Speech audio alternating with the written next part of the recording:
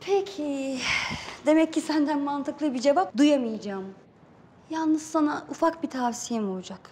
Böyle ufacık. Ya benim bu holdingdeki varlığımı kabul edersiniz... ya da kendi sonunuzu kendiniz hazırlarsınız. Seçim sizin. Varlığını kabul etmemizi istiyorsun, öyle mi?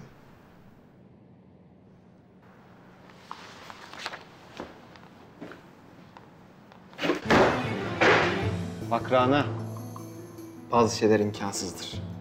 Senin bu istediğin gibi.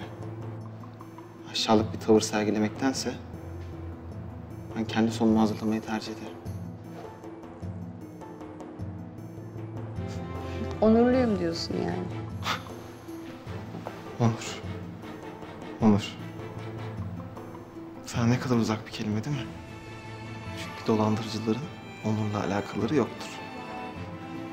Ve hisseleri de gayri resmi bir şekilde aldığın için sen dolandırıcının tekisin.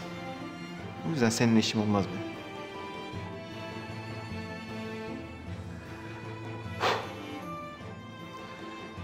Toplantıda ben her şeyi açıklayacağım.